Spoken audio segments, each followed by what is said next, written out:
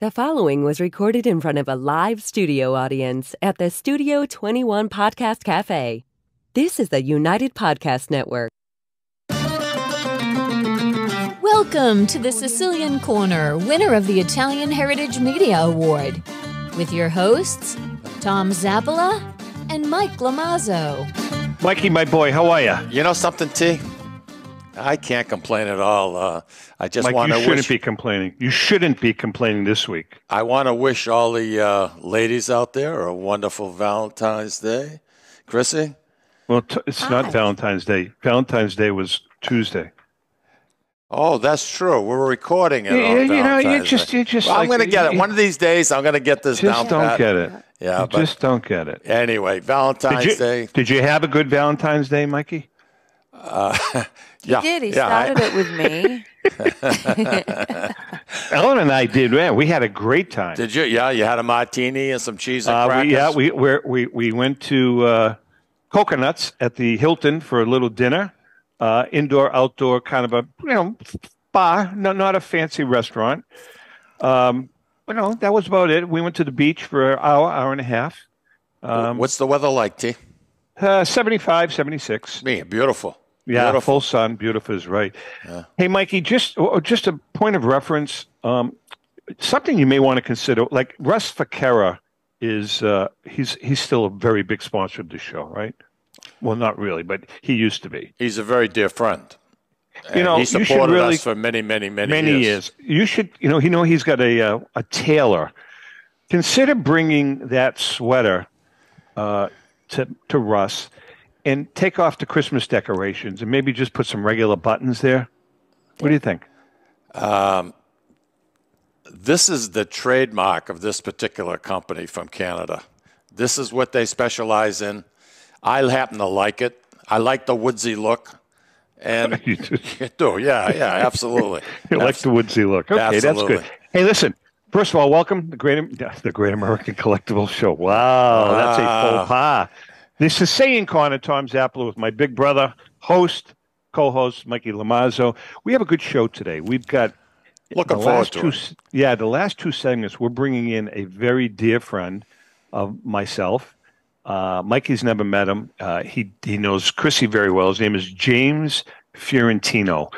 Little background on James. James is one of the, if not the foremost sports artist in the country, watercolors. However, he doesn't do just athletes. He does all kinds of wonderful watercolors. He's won numerous awards from Italian organizations all over the country. And as I said, we're going to bring James in, kind of talk about his work, look at some of his work. Very, very talented individual. And I just want to mention, I did some research on him. And, man, I'll tell you, this guy's been on more TV shows and radio shows. You name it, man. You mentioned the awards. You know something? For a young man, I mean, Jesus. Mikey, he has been on, I can't tell you. He's done stuff at the Hall of Fame, Fox Sports, ESPN, Yankee Stadium. I mean, all kinds of great stuff. And again, he specializes in sports, but he's got some beautiful, beautiful things. We're going to talk about some of the great Italian athletes that he has done and is friends with, by the way. Hey, Mikey, what'd you think of the Super Bowl? You know something? For once, I sat back and I really enjoyed it. There are very few games that live up to the hype. I agree. And this one here had momentum. The swings were absolutely incredible. It kept you right into the game. That game flew by for me.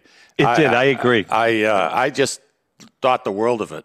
No, it was a great game. He's such, the kid is really a talented quarterback. Say what you want. Whether you hate him, love him, the kid is one hell of a quarterback. When you have a running quarterback, and he's a big boy, when you have a quarterback that's got a pair of legs underneath him, and even with his condition, playing with a high ankle sprain, that's not easy to do. That thing is going to linger. And when he got tackled on a run, I saw the way his foot got twisted. I said, that's it. He's gone. And when he got up and limped off to the sideline, I didn't think we were going to see him back in the game. No, the kid he's tough as nails. You know, Mikey, I was watching, excuse me, on, I don't know when it was, Saturday night I couldn't go to bed. I was not tired. So I turned on, I think it was ESPN. Mm-hmm. It could have been YouTube. And I watched the first half of the 1970 Super Bowl between the Baltimore Colts and the Dallas Cowboys. And you know what really stuck out, Mikey? And, you know, I'm gonna ask you this question because I think I know what your answer is going to be. I watched guys like Johnny Unitas. Fantastic quarterback for the Colts. Hold on, let me finish. I watch guys like Johnny Unitas.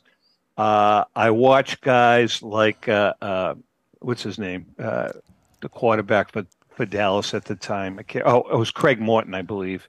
Was it Staubach? No. This Craig Morton in '70. Okay, yeah. Mike, I honest to God, Mike, I'm not sure that Johnny Unitas could play in the NFL today. What are your thoughts on that? Same thing with the running backs. Interestingly enough, the running backs then were as tough as nails, and they would get that 3 or 4 yards. I think the running backs could play, but Mike, I don't know, man. What are your thoughts? You think Johnny U wouldn't be able to? I'm not sure he could play in today's. It all depends on what kind of an offensive scheme they're going to run. If it's going to be short passes up the middle, he would be fantastic. He would do fantastic. If he had somebody like an Edelman that's going to catch right in the middle, a guy that knows he's going to get killed, he's going to get hit by two people. And I agree. Yeah, he definitely couldn't throw the long bomb very well. No. But the other thing I noticed was that his short passes, they weren't real tight. He didn't have a real quick release, though, Michael. You know something, T? You may be right. I'm going to have to rely on your expertise. I never really timed them, but you can't hold that ball. You hold that ball 3 seconds, and you're done. You're going to get mauled over. You know, and the other thing I watch, by the way, I highly recommend it. I know we're not trying to talk about sports, but if you have Netflix, I highly recommend watching the documentary on Bill Russell. It's a 2-part documentary, spectacular. I gave it 4 stars. It's amazing as to what kind of a human being he was, as well as obviously a great ball player. How much does Netflix cost a month? It's part of my package. I have no idea. A rough idea? I don't know. Chrissy, I have no idea. I think it's around the 15. How much? I think 15, $15 a month. In addition to cable, you got to pay $15 a month? Mike, don't be such a cheap bastard. Why don't you just get it? Well, you know something. I got to do something because the rabbit ears are really wearing out. Really. But anyway, you know, I watched footage of guys like Bob Cousy, guys like Tom Heinsohn. I'm not sure that they definitely could not play in the NBA today. No way. These guys are so quick. Yeah, there's no way those guys could play. I looked at only guys from that era that I think Chamberlain could play. I think Russell could play, but Russell would be nowhere near as dominant as he was because he was only 6'9". But then I look at some of these other guys like Sam Jones, who I loved, Casey Jones. Those guys I don't think could play in the NBA today. Tommy, yeah, you're probably right. What year did the Jets and Joe Namath play my Green Bay Packers? 69. I had this guy working 68. It could have been 68. I had this guy working for me, young kid. No, wait a minute. 67? 69. 69. It was 69. Yeah. It was the third Super Bowl. Third Super Bowl, right. I had this kid working for me. His name was Gary Merrill. And I never really cared for him too much, to be honest with you. He was one of these auxiliary volunteer firemen for the town of Billerica. And, you know, he had a pager. And as soon as that pager would go off, and it always seemed to go off on a Friday and on a Saturday, our two busiest days. I think the guy was hogging me, to be honest with you. Yeah, I think that's pretty funny. And it really frosted my culo, to be honest with you. But he was Joe Namath's butt boy. He just loved Joe Namath. And, of course, I had my ties with Green Bay. Yeah. And he says to me, and I think the Jets were 18-point underdogs in that game. A Super Bowl with an 18-point spread. And Joe Namath lives down here, lives about 15 minutes from here. Oh, does he? Yeah, and he's always around. I mean, he's very, very personable with everyone. As a matter of fact, he owns a restaurant right up in Jupiter. We have not eaten there yet, but evidently he's there quite a bit. And yeah, he's been in on the Jupiter to Cuesta line, and he's been here for years, and he's very, very personal with people. Well, what did you have to get back to my story before you rudely interrupted me? Go ahead. I just wanted to say, so this kid wants to bet with me for the game. And there was no way I was going to give him 18 points. I said, I'll tell you what, I'll give you 7. I got Green Bay, you take Namath. So, of course, he wipes me out. He beats me. And besides the fact that I didn't care for him and I didn't like him, and I thought he was hogging me with this paging BS that he had going on, he kept on rubbing it in and rubbing it in and rubbing it in. So I had enough. The following week, I transferred him to a store the farthest store that we had that time. That's terrible. In the chain. That is freaking terrible. Let him go bother somebody else. I don't mind losing, but don't break my chops over it. Did you have any kind of a special, Christy, I'm going to ask you this question too. Did you guys have any special food for Super Bowl? I was over at Sadie's here, so we had a big potluck. Everyone brought something. So okay. Yeah. Mikey? You know what Sadie's is, Tom? Yeah, I do. It's a restaurant in Salem, New Hampshire, and the wonderful Chrissy Boom Boom Cunningham is always appearing there. You know what type of food they serve, Tom? Lebanese. That's it. Mm-hmm. Very good. They're Arabic. As a matter of fact, they do American fare as well. Their burgers are fantastic as well. But they're Lebanese food. I love Lebanese food, and we just found finally a good Lebanese restaurant down here. Oh, really? The Aladdin. And we had it delivered the other night. It was great hummus, great tabbouleh. The lamb was a little shaky, but chicken shawarma was good. The what do they call those round ball things? Falafel. A kibbe. No, falafel. Yes, falafel. Yeah. I'll tell you who's been consistent for years. The Phoenician. I agree. And Shadi's too. And Shadi's too. I don't go down to Shadi's because it's not my territory, to be honest with you. But the Phoenician, I like going. I like sitting down. I like the lamb chops. Lamb chops are Their fabulous. French fries are just as good as what you used to get at Bishop's. They really Chrissy, are. does Sadie's have lamb chops? They do not, no. But they have like lamb kebabs and things like that. She doesn't really do a lot of lamb, to be honest. She keeps it in the beef, chicken kind of family, and then lots of vegetarian. Really? No lamb? No. That's odd. Hell kind of a Lebanese restaurant is that? Whoa. Who? That's my family you're talking about there. You take that term down, sir. I'm sorry. Good point. When you dabble in everything, you can't be a master of one thing. And she's incredible at what she does do. Oh my goodness. Hey Tom, I love it. She's only one woman. She can only cook so much food for everybody, and it's incredible. You say she's a peach. So wait a second. Oh, she is a what do you call them? I don't know the right term. A spitfire. She is just a firecracker. So Sadie is the cook? Yeah. Oh, so that's like Antoinette. So if she gets sick, they're screwed. And the same thing with. She's been teaching the family. The family comes and cooks as well with her, but she's still doing it herself. So guess what? When I come home, we're going to have to do a din-din for the gang at Sadie's on the tab of Mike Lamazzo. Beautiful. Thank you, Mikey. He did all right on the Super Bowl, I hear, so he can afford it. What was your favorite? I want to ask you. No, Mike. She's just hitting on a point that we need to address. We don't have to address nothing. We don't have to. No. The IRS is listening. Stop talking. I'm starting to. I think I'm going to report you to the FBI or something. There's something going on. There's something going on with magnets again. Now, you went to the Encore Casino.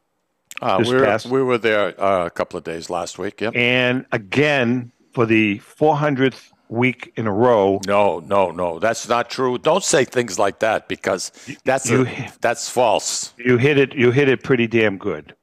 Let me say this to you. When I first got there, Tommy, I couldn't do a thing. I sat there, and it was like just throwing money away. It really was. I was ice cold, and I realized it. Mikey. And I realized it. So you know what I did? What's the bottom line, Mike? Did you walk away with the bottom line? Let me tell you my story. I just got up. I said, okay, I'm down $100.50. Bye-bye. See you later. I allow myself $200. You're kidding me. You're killing me here. So don't say I win all the time. I don't. Okay. After the 100.5, you went back in. What did you walk out with? That was at night. I went back in. What did you walk out with?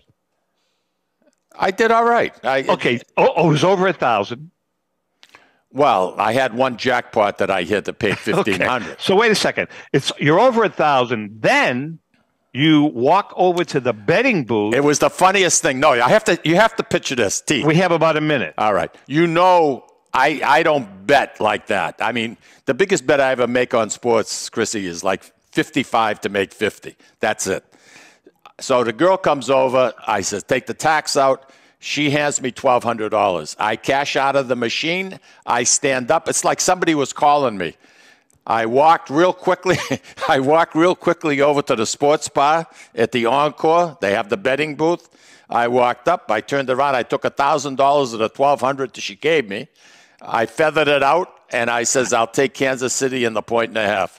And she printed me out the ticket, which I sent to you to show you. Another $1,200 you won. Oh, even money. It was an even deal. 1,000. You won $1,000. Yeah, but they held back. And then they take their VIG. They held $52, $48 for VIG. But nice. You know something. Listen, I'm very fortunate, very lucky. I consider myself. As a matter of fact, we're going to bring James. Oh, technical difficulty. Looks like he froze up. I'll tell you what. There he is. He's back. You froze. Back? Me? Yeah, you froze. So what are we going to do? We're going to bring James in? I think we're going to bring James in right at the break. And then, Mike, with the money you have, you should buy a painting. I should get two. Right. All right, we're going to take a quick break. Hang in there. We'll be right back. Ciao, this is Esther of You, Me, and Sicily. I want to talk to you about Tommy Amin and the great staff at Butcher Boy Market. Families, foodies, and home chefs come together at Butcher Boy to talk good food and create traditions. They offer the best in quality cuts of beef, pork, lamb, poultry, and restaurant-style steaks and chops. Produce?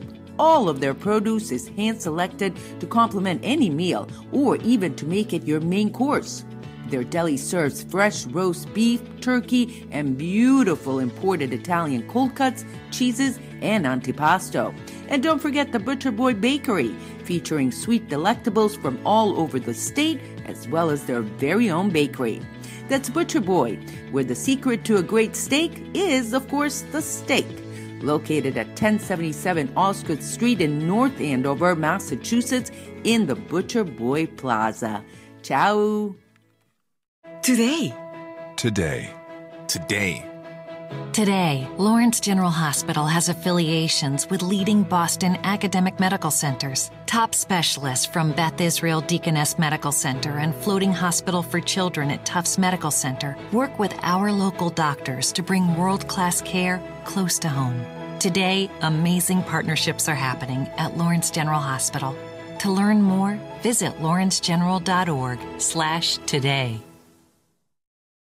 Italian artisan cuisine combines simple, fresh ingredients with time-honored preparation to create an incredible culinary experience. At Tuscan Kitchen, located in Salem's historic Depot District, talented chefs prepare everything in-house from scratch for all to see. Guests enjoy their meal literally in our kitchen as food is prepared right in front of you. Wood ovens burn from morning till night, roasting vegetables, baking bread, and firing delightful thin-crust pizzas. Prime steaks are seared on a wood grill. A rotisserie slowly roasts marinated whole chickens and lamb, while a pasta maker creates fresh fettuccine. More than just artisan cuisine, Tuscan Kitchen features the wine bar, live entertainment, weekly wine tastings, and elegant private dining and event space. Call 603-952-4875 or visit TuscanKitchen.com to make a reservation and learn more about the culinary adventure that awaits. In Italy, cooking is an art form. Tuscan Kitchen. Experience artisan Italian. Essex Orthopedics and Optima Sports Medicine each pleased to announce the opening of their American College of Radiology accredited MRI unit at their location at 16 Pelham Road in Salem, New Hampshire. So now, in addition to receiving the best orthopedic care in the Merrimack Valley, as well as physical and occupational therapy at Optima Sports Therapy and Rehab, you can also have your MRI, all in one convenient location. The doctors and staff of Essex Orthopedics and Optima Sports Medicine have been dedicated to providing outstanding medical care to the Merrimack Valley in southern New Hampshire since 1984. Located on Route 97, just off Exit 2 from Route 93 North, on the second floor of the Workout Club of Salem. You deserve the best care, and that's exactly what you'll get from the board-certified surgeons at Essex Orthopedics and Optima Sports Medicine. Please call 603-898-2244 to schedule an appointment. A loyal sponsor for the Sicilian Corner is Hilton Oil Company. Hilton Oil has been located right across from the South Lawrence Common since 1932 at 101 South Union Street. Hilton Oil Company specializes in 24-hour burner service, oil deliveries, including automatic deliveries, serving all the Merrimack Valley area, plus portions of southern New Hampshire. If you want your car fixed right the first time, bring it to Hilton's state-of-the-art service station. Remember, Hilton's is also a Mass State Inspection Station. Hilton Oil Company, 101 South Union Street in Lawrence. Call 978-687-9793. This is Cindy and Mike Kunstler, owners and operators of Four Oaks Country Club and Grazie Italian Restaurant in Drake, Massachusetts. Grazie Italian Restaurant is the hidden gem of the Merrimack Valley. Why is that? In addition to the spectacular views overlooking the golf course, we have an incredible new chef, Oscar Figueroa. We still have all the favorites, but Oscar has created a lot of excitement with his new specials. Scallops, seared to perfection. House-made ravioli with farm-fresh local corn. And buttery tender Lazy Man's lobster, just to name a few. You have to come experience Grazie Italian Restaurant for yourself. Grazie Italian Restaurant, located at Four Oaks Country Club, 80 Meadow Creek Drive in Drake, Massachusetts. Hope to see you soon. Okay, we are back. And I am pleased. This guy is a great kid. We have a little history now. Good friend of myself and Ellen and Rico and John Mallory and Chrissy and David. Mike, you don't know him, but that's okay. It's a pleasure to meet you, James. James Fiorentino. James, how are you, brother? Good. How are you guys? Good. You look very European today. Yeah, that's an Italian show, right? Right, exactly. James, I want, before we get into the amazing work that you do, how about a little bit of your background? How long have you been painting? This is something that you don't learn. I mean, it's a God-given talent. When did you realize that, hey, something, I'm pretty good at this? Yeah, and I could tie this all in with the Italian heritage, really, because I sort of believe that's where obviously a lot of this came from, because I was drawing ever since I can remember, very, very young, taking private lessons at 8 years old, painting everything I can, get my hands on. And, my grandmother painted. So, I'm mostly Italian, and, the Fiorentino side, you could even trace it back to Italian Renaissance. And, so it obviously is a God-given talent, blessed, was able to paint all the time. So it really, really started at a very young age, painting, honestly, everything I loved, which is sort of what, I've been doing now. And obviously the sports stuff, which I'm, the most known for. But it definitely was something I've always felt like maybe in my Italian blood, in my heritage, and then obviously being able to work on it all the time since I was a very young kid. Mikey? It's interesting. I was reading up on you, James, and you were at one point 3 years old, considered to be a prodigy, right? And you were able to paint and do a human, not the facial, but you were able to draw like a human being. And at 3 years old, Tommy, think about that. I mean, that's mind-boggling. I couldn't do it at 12. I can't do it now. I still do the stick people. I'm good at that. I'm good at stick people. But I give you, something. It's something you've been blessed. You've been blessed. And I think you realize that. And that's a wonderful, wonderful thing. And to be able to create, I was looking at some of your paintings. We're going to see some in a little while. It's incredible. Again, I salute you, because I wish I had a little bit of that. Just a little bit, not much, just a little bit. I have none of it. I have no skills at all when it comes to that. How about you, Tommy? You ever take painting? Nah, I sucked at that. That was ridiculous. No. But, James, what we've learned, and Ellen and I have done a couple of events with James in the sports world, your pedigree with you have worked with some of the most amazing athletes that have ever played various sports. Can you take us through some of the relationships you have with some of the great athletes over time?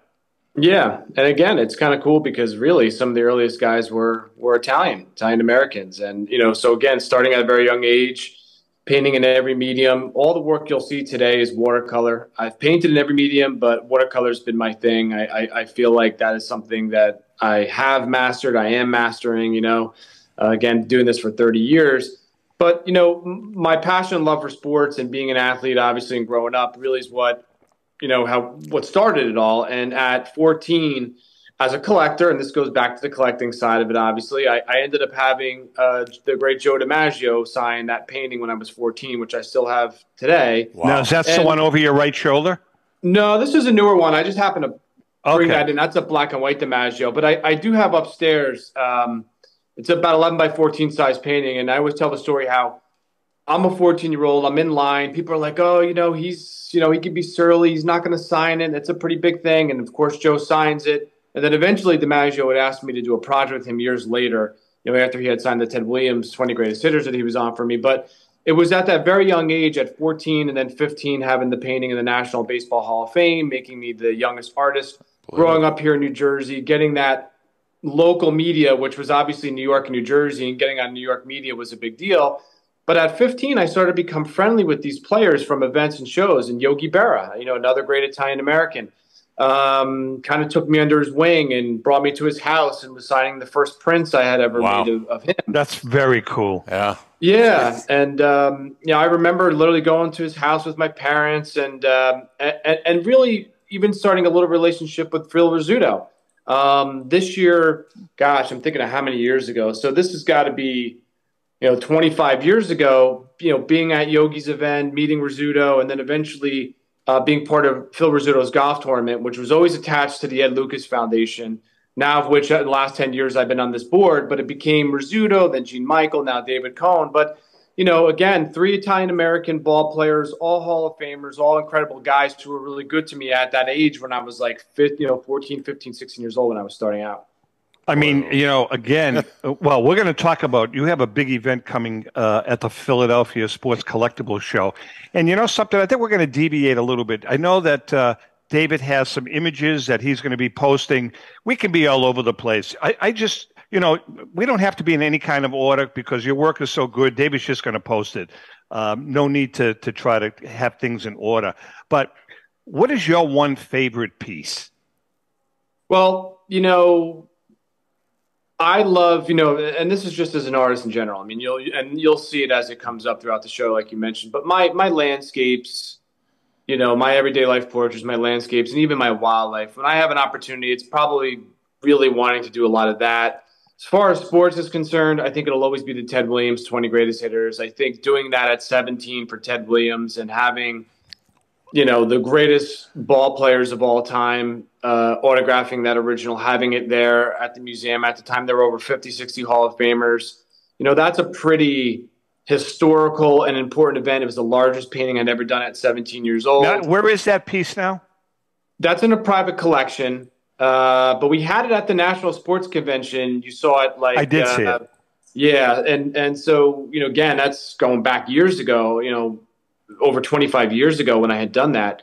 And that, I think all those projects, like I mentioned, the Hall of Fame and the Ted Williams and Yogi, all led to eventually having Cal Ripken pick me as the official artist when he broke the streak, which was a big deal. And, that's what led me on to like all the bigger projects and national media coverage and national media. And even I was telling you before, like, even Italian-American stuff. I remember being interviewed by Italy's Time magazine, and it's always funny because my grandfather at the time was able to read it, and they compared me to like a young Mario Cuomo. There was a lot of funny stuff in it, but it's just starting very young and getting all this attention, being in the right place at the right time, being in a good area, and besides being blessed, working very hard. Tom, I paint every day. I've been painting every day for the last 30 years, so it's really getting your work out there and your name out there, which I've done for a long time. Mikey? Where did your inspiration come from? What led you in that direction? I believe you said your your nana was a painter. Did you pick up from her, watching her and her style? Did you try to mimic what she was doing? Or did you decide to do something on your own and go to watercolor? One thing about watercolor, all you have to do is wash your brushes with water, right? I mean, it's nice and easy. Nice and easy. Yeah, it's a good question. So I learned every medium growing up. My grandmother painted more I'm trying to think of the word. It was more like a Grandma Moses, more antique looking in oil. Okay. So, but I would paint with her all the time. Certainly being able to work all the time in any kind of environment is a great thing. And I was probably painting, even back then, oils and acrylics and different things. My love for watercolor became evident when I was studying with these two women when I was about, I'd say between 8 and 14. Both were really tremendous watercolor painters. Okay. So I think studying with them and just really loving the medium, and then it became self-taught. So it's the hardest medium to paint in by far because you can't make a mistake. So that's the key. Yeah, it's the fastest. But like oils and acrylic, you can mess up 100 times, go over it 100 times. When you're painting watercolor, it's boom, on the paper, done. You better be quick and get it done. So that's why what I do, even like professionals and, you know, people have been painting for a long time, and teachers will see my watercolor and almost not think it's watercolor. They think it's acrylic or something.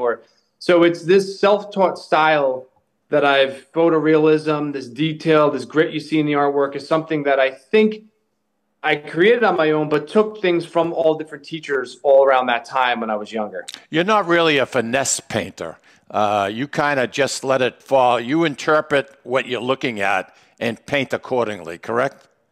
Yeah, I mean, so my brain's definitely wired for that. So it's like working from certain imagery. I will change things. So I will change up colors and backgrounds and different things. I think for, you know, the non-sports stuff, I'll be sketching, I'll have ideas, I'll take my own pictures, I'll incorporate things, I'll really, you know, create a lot of stuff that people probably don't really see in the artwork unless, you know, they knew. But certainly imagery is a huge thing when you're painting something real, especially something historical.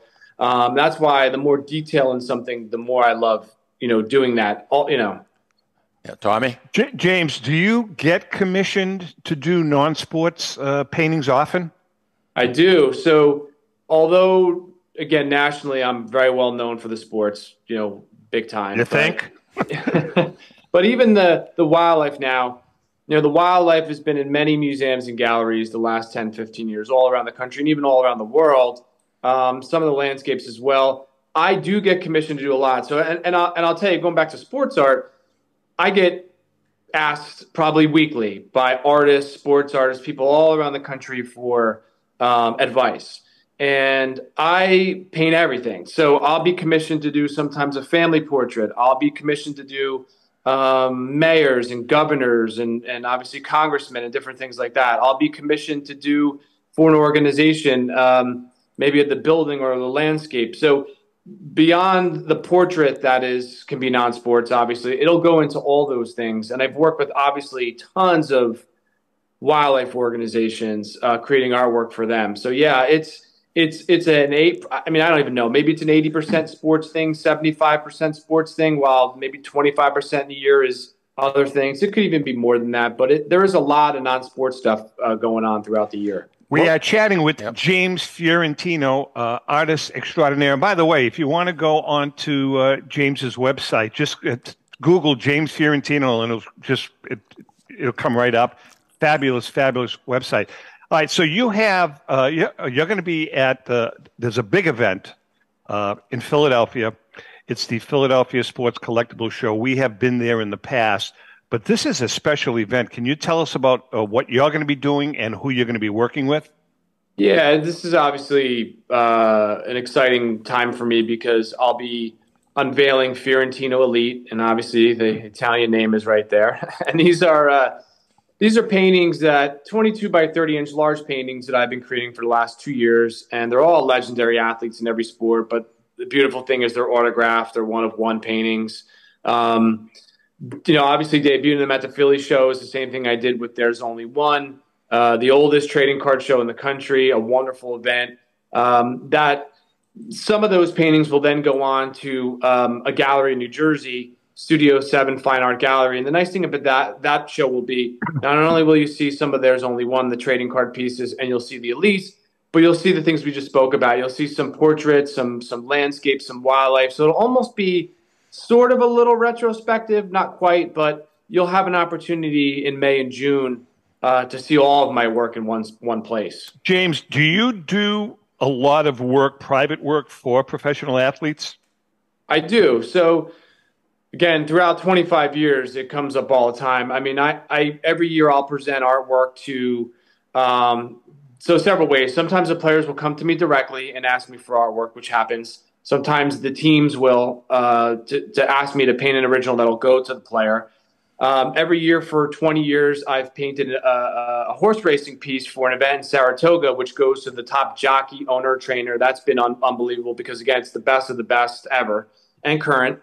Latino Sports, which is now a sponsored Major League Baseball award. I've been presenting my original artwork as an award to those players, which has mostly been the MVPs over the last probably 15, 20 years, who have been the greatest players in baseball, happen to be Latino. So there's been a lot of players who have my works in their collection and who commission me also, and a lot for their charities. That's another big thing too, for charity organizations that they run. Mikey, I noticed you played shortstop in high school, and you wait a second, hold on. He, according to James, he was all state, the greatest. He was the greatest shortstop in the history of New Jersey high school and baseball. He told me the same thing. It's just amazing. Hey, listen, the point of my question is this. Since you played baseball and you're an avid fan and you were damn good at shortstop, from what I'm reading, do you seem to focus more on baseball players to do paintings of more than, say, football? Yeah, it's a good question. So I do think that playing sports all my life. So I played football, baseball, basketball growing up. Okay. Obviously, baseball was my main sport. All-state shortstop, and I played in college, so I played 4 years in college at Drew University. And Tom will know this too, so besides obviously loving baseball the most and having such a passion for it, I do love painting every other sport, hockey, golf, baseball, basketball, and a lot of college, even completely non-traditional, the big-time sports. I think baseball happens to be the most collectible side of it. That's interesting. No matter what you do, baseball is always the biggest. It'll always be the biggest as far as collectors, maybe because it has the most history, maybe because most people have played it at some point in their life. So a lot of my work is really always happening to be commission work. So it's hard to get a lot of chances to paint anything but that at times. But again, the elite, you'll see a lot of hockey, basketball, football. Mikey, I wanted to ask him, Tom, just to follow up. When you say commission, the word commission, can you define that to our listening audience? Is it like the Clementi family will approach you to do something? Is that what that definition? Yeah, and a lot of private clients too. So, if I get a chance and I'm able to paint, let's say a sports painting, maybe I'll do a Babe Ruth or a Mickey Mantle or somebody I'm excited to paint, or a DiMaggio. But most of the time, it's mostly private clients who are high-end collectors who want my work, whether it's from the smaller end side to the obviously larger size paintings. And it's people who just want to literally collect them, hang them up. Some people buy them as investments. Some people buy them as collectors. But it's mainly that. And in that commission side of it, whether it's an organization or a private client or a player, they're telling me obviously what they want. There are times where I do get a chance, like I was mentioning, to paint something I love. And a lot of times it'll probably be non-sports because I'm painting so much sports, but it's a beautiful thing. I mean, the good, bad thing is, listen, when you're painting commissions, you got to paint what people want. Sometimes maybe you don't want to paint it. But, you're making money. That's the beautiful thing. I think when you have an opportunity to paint stuff you love, I slide it in. I'm certainly not going to complain because I'm blessed that I've been painting professionally. It's the only thing I've ever done my whole life. No question. In the last 2 years, Tom will know, this sort of sports world has blown up, and then obviously I'm on the art side of it, which is also blown up separately. So you got art and the combination of sports. So the last 2 years, I mean, I've been booked out for almost a year or longer with everything that I'm doing. James, it's and again, from behind the scenes, folks, we know a lot about what James is doing. We talk quite a bit, and it's mind-boggling, James. I mean, you really are in demand. And Mike, a quick story. Yeah. Last year at the National Sports Collectors Convention, which is the largest convention in the country, I don't know, 25,000 people over the weekend. Wow. we were broadcasting the Great American Collectibles Show. I remember that. On the main stage.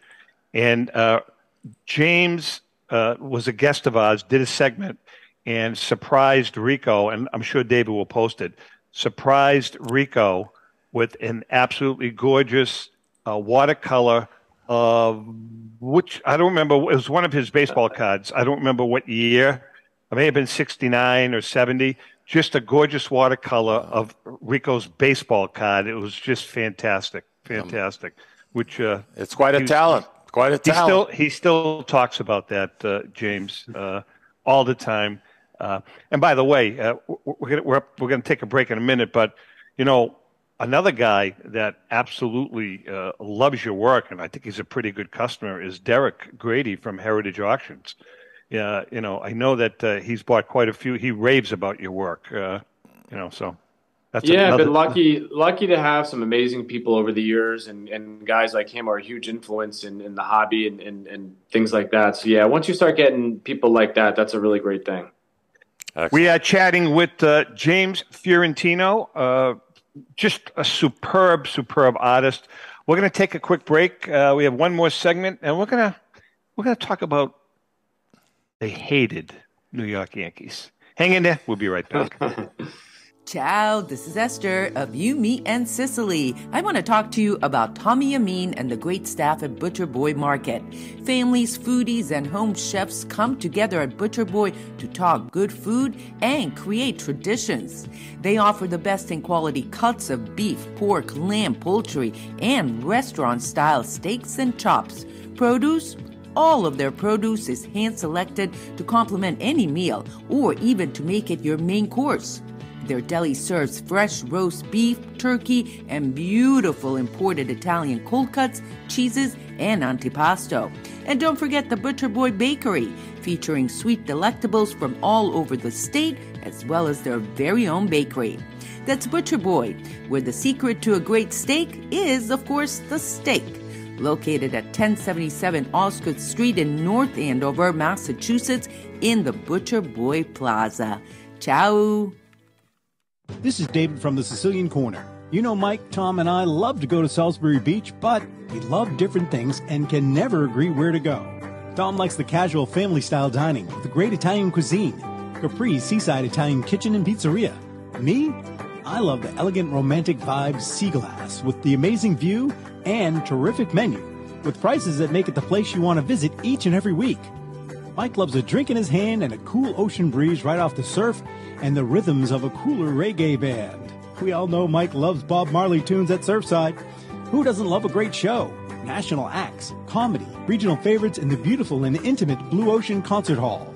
Lucky for us, Atlantic Hospitality is the host of all of these great places, and they treat everyone like they are Mike Lamazzo. Best of all, we never have to choose. Park the car once and all this fun is right at your fingertips. You can have it all in the heart of Salisbury Beach. Find out all the ways you can have a great night at Salisbury Beach at northshorepavilion.com. And Mike, Tom, and I will see you there. This is Tom Zappala. Located in the heart of downtown Haverhill, the Haverhill Beef Company is a full-service, old-fashioned butcher shop and meat market that continues to be a valued family tradition since 1952. Peter and Monica Carboni's Haverhill Beef offers individualized service from an outstanding selection of marinated sirloin tips, homemade sausage, marinated chicken, and thick, juicy Chairman Reserve steaks. Your family deserves the best, so call Peter at 978-374-4795 or visit their website at www.haverhillbeef.com. Hi, this is Mike, and I would like to tell you about the Deborah Care Law Offices, a firm that is focused on estate planning, probate, trust administration, and elder law issues. You will feel comfortable discussing important issues concerning both you and your loved ones, as well as having the information you need to make an informed decision about your family's future. How do I know? Because I'm a client of Dan Deborah Care. If you want to have peace of mind knowing that your loved ones are protected, call Deborah Care Law Offices today. In Massachusetts, 978-686-4645. In New Hampshire, 603-894-4141. At Catadella Funeral Home, we reinvest in our business to provide your family with the best facilities. It begins with a beautifully landscaped exterior, parking for 250 vehicles, and a comfortable and inviting access to our renovated interior. Funerals can be costly, so you should review and compare plans to make sure you receive services that are fairly priced. I invite you to experience the Catadella difference in cost, facility, and service. Catadella's honoring and celebrating the lives of the people we loved, providing exceptional care since 1929. This is Cindy. And Mike Kunstler, owners and operators of Four Oaks Country Club and Grazie Italian Restaurant in Drake, Massachusetts. Grazie Italian Restaurant is the hidden gem of the Merrimack Valley. Why is that? In addition to the spectacular views overlooking the golf course, we have an incredible new chef, Oscar Figueroa. We still have all the favorites, but Oscar has created a lot of excitement with his new specials. Scallops, seared to perfection. House-made ravioli with farm-fresh local corn. And buttery, tender, lazy man's lobster, just to name a few. You have to come experience Grazie Italian Restaurant for yourself. Grazie Italian Restaurant, located at Four Oaks Country Club, 80 Meadow Creek Drive in Drake, Massachusetts. Hope to see you soon. Okay, we are back, and we are chatting with our good friend, James Fiorentino. I consider him the best sports artist in the country, but I'm biased. But well, anyway. You know something? I don't know much about the paintings and in that industry, but man, what I looked at was freaking unbelievable. Pretty damn good. I do have a question, Tom, before we get into the Yankees. Yeah. James, President Bush, Senior President Bush, what was it like to paint for a president of the United States? Did they come to you, or did you go to them? In that case, I went to them. It all depends on the situation, but I had seen him at several events over the years, one of which he hosted the Ted Williams 20 Greatest Hitters.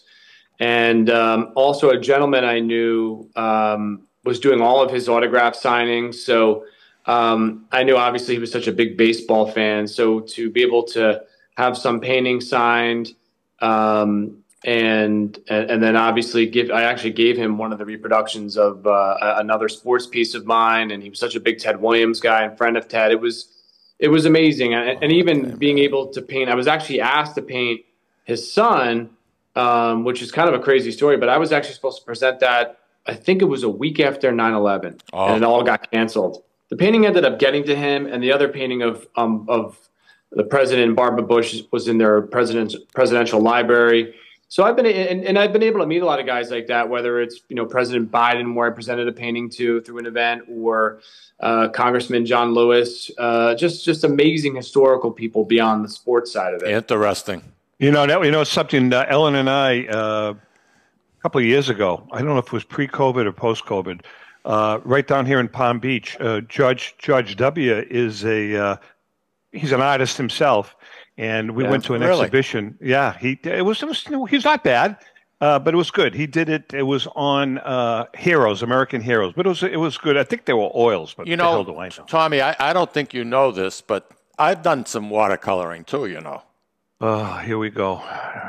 Go ahead. I want to hear this. Well, I haven't told you about this. Oh, God, no, Mike. I'd love James, to hear what do you work with? Do you work with pans? Hold on. Wait. With what? Pans. Pans? Yeah, okay. Pans. The little trays of ink, paint, right? Right. Yep. They call Mike, what do you work with? I use tubes. And I find that I can express myself more with the tubes than I can using a brush in the pans. So you don't use brush, and then you use your hands? Because I don't like my hands to get dirty. So that's why I use the tubes.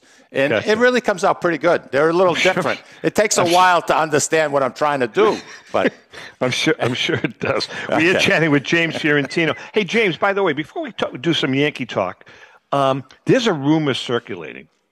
I don't know who started it. Tom Zappala. But there's a possibility of a book of your artwork that's going to be coming out in not the near future, but in the future. Can you shed a little light on that? Knock on wood. Let's hope so. So this is something that's been planned, obviously, and probably, let's say, very influenced by Tom's great books now over the years here. I've been asked for many, many years to obviously do books on my artwork, whether it's all sports or baseball.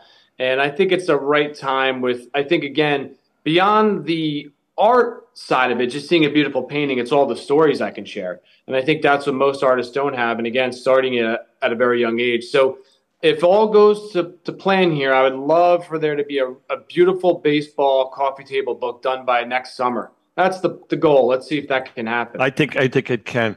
So listen, have you ever considered, and by the way, you still have an open invitation from Rico and I, and now Mike, this summer, we'd love you to come to Boston, and the four of us will go to a Red Sox game.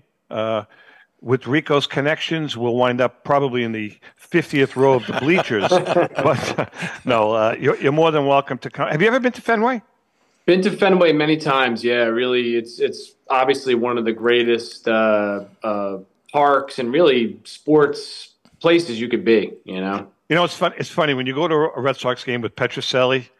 It's an experience, man. Really? It's really, yeah. It's an experience.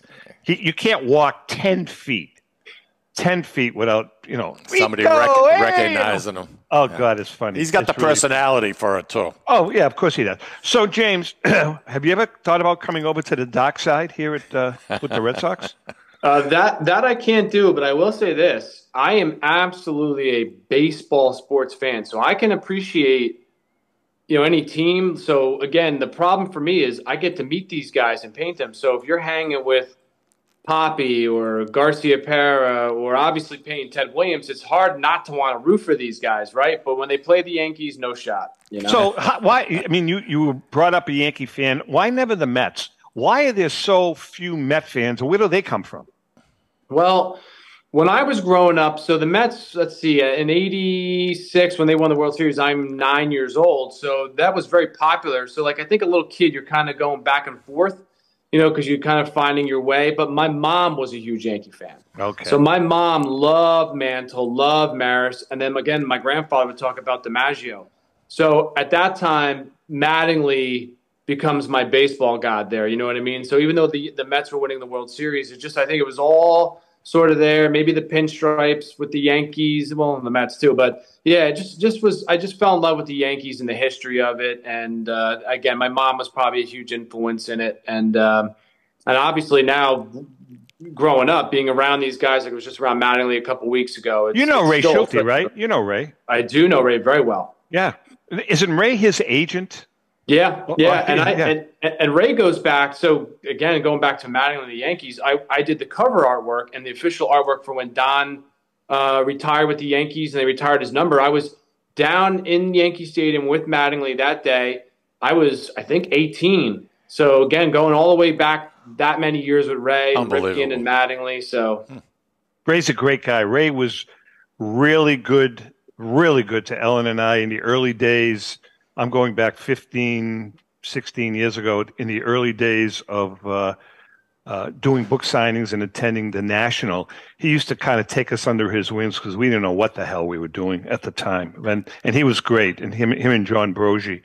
And now a good dear friend of yours, really dear friend of yours, and a good friend of Ellen and I, is taking over the National in 2024. We talked about it, and we're really excited about that happening. So it's going to be interesting. We are chatting with James Fiorentino. James, what are you working on right now? Right now, I'm working currently on one of the elite pieces. Actually, another Paisan. I'm painting Dan Marino right now. Oh, wow. So that's an autograph piece. He already signed it, and I'm finishing up all the details. So, again, that's an ongoing series, the elite painting. So I'll mix in that, probably another trading card piece we'll have at the Philly show, and then, maybe a non-sports piece, and then back to the sports pieces. Now, obviously, in between your beautiful work that you do, you're schlepping kids around, correct? How many kids? Yes. I mean, are they playing sports? I mean, are they all over the place? Yeah, they're doing it all. So very blessed and lucky. I have a 9-year-old, two boys, 9 and 13, who are playing basketball right now. They've already started their winter baseball workouts. This is not like when we were kids, or it's like they're practicing before the guys even hit spring training in the majors. It's crazy, but they love it. They really enjoy it. They're both good athletes, both really good kids, very smart, good people, which is the most important. And now they get to come to events with me, and they've been meeting a lot of players in recent years. So that's very sort of cool. getting exciting. Yeah. Getting That's exciting. very, very, very cool. How many hours do you figure you spend per day painting? Mikey, that's 2 good questions from you today. I'm very impressed. Yeah, I've always tried to make it a 9 to 5 type of job. You keep it I strict. do paint kind of 7 days a week, but I'm not painting every hour because I'll paint 20 minutes, half hour, then I'll go to the computer, then I'll ship something out, then I'll have a meeting, then I'll do this, and I'll be back, pick up the kids. But I pretty much paint every day, But you can and get it's been like that. You can get up in the middle of something and walk away and be gone for half an hour, 40, come back and be exactly. Mikey, you do the same thing when you're playing a slot machine. Yeah, basically. And I'll tell you, it's you don't even know how you do it. Even sometimes when you approach these paintings, even for me, I'm like, man, how am I going to do this or start this? But yeah, you have to, because again, I'm working on paintings. Some paintings could take 2-3 days. Some could take 7 to 10 days. Depends on the detail, the size, and how much is involved. So you just come right back to it and restart it all over again in your head. I just wanted to ask you one quick question. Working with watercolor, it dries very, very quickly. So if you do make a mistake, can you paint over what you did? No, not really. Okay. There's tricks in that you can blot stuff up, do a little bit, because again, like I use both to get not too technical, very heavy watercolor paper. Actually, it's Italian paper. It's Fabriano. It's a 300-pound hot Beautiful, paper. dude. The best paper you can get. Absolutely. And, so if you make a mistake, it's not like, again, oils where it's opaque. Well, there is opaque watercolor and translucent. I use both, but you can't go, if you have a dark watercolor paint down, you're not going over that. Like white's not going to, so you're kind of done. So in all honesty, knock on wood here, like I really don't mess up much. I think that's just from doing it for so long and knowing where to start and where to finish and all those kind of things as far as yeah. So his name is James Fiorentino. James, real quickly, your website address? It's jamesfiorentino.com. And from there, you'll find all the, Facebooks and Instagrams and LinkedIn's and this. And you can buy, what do they call it? Chickleys? Yeah, I do have limited edition G clays, which are reproductions from the originals.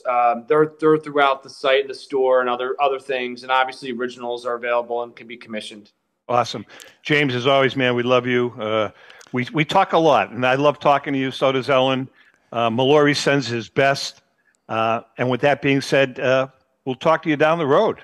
Awesome. I appreciate it. Thanks for having me on, guys. James, hey, I hope I get a chance to meet you maybe come this summer. If you come down Mike, to Boston. make sure you have your wallet, Mikey. Make sure you have your wallet. All right, listen, we're just about out of time. Mikey boy, have a great week. Thank you. Same to you. Chrissy, thanks for another wonderful job. And to our viewers and listeners, remember, if you can't make fun of yourself, please do not make fun of anyone. Take care, everybody. Have a wonderful week.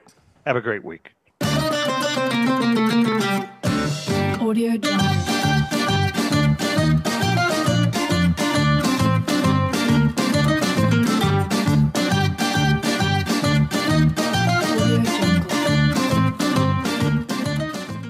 The views and opinions expressed by the hosts, guests, or callers of this program do not necessarily reflect the opinions of the Studio 21 Podcast Café, the United Podcast Network, its partners, or affiliates.